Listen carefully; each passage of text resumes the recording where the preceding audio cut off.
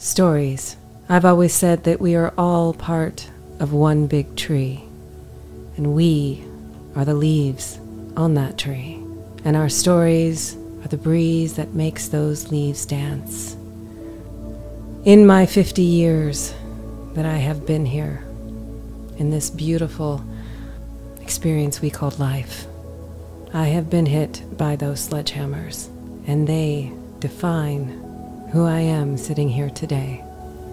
The stories of how we overcome, the stories of how we change the trajectory of our lives, are that breeze that makes the leaves dance. For without the stories that have been passed down since the beginning of time, that have been the roots of humanity, that have given us inspiration and shown us the way, without our stories, we have no reference point. We have no energy to feed into and off of to give us hope.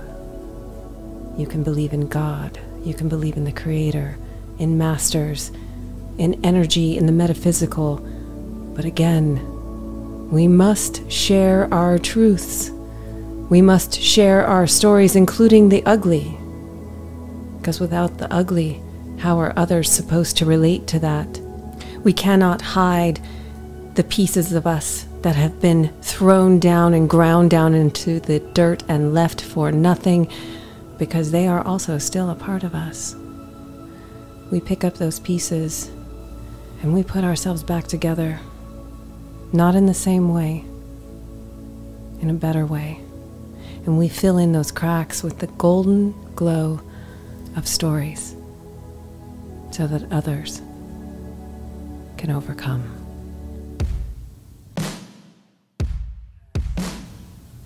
Everyone has a story. Everyone has a defining moment. Let me let you in on the secret that led them to their goal. Their strength lies solely in their tenacity. Welcome to Tenacious Thoughts.